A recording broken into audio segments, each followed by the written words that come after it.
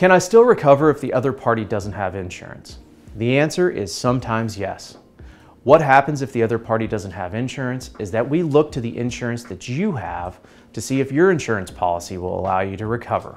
In car wreck cases specifically, oftentimes your own insurance policy will have what's known as either underinsured or uninsured motorist coverage. That means if the other driver doesn't have a sufficient amount of insurance to compensate you for your injuries, or if they don't have insurance at all, your own insurance company can compensate you for the injuries that you've suffered. The next question people often have is, will my insurance premiums go up if I file a claim against my own insurance? The answer is no. You have insurance and you pay for insurance specifically to compensate you if you've been harmed at the hands of another person. If you've got underinsured motorist coverage or uninsured motorist coverage, filing a claim to get benefits back that you've paid for should not cause your premiums to increase. If you need help dealing with an underinsured or uninsured motorist claim, give Haslam Law Firm a call.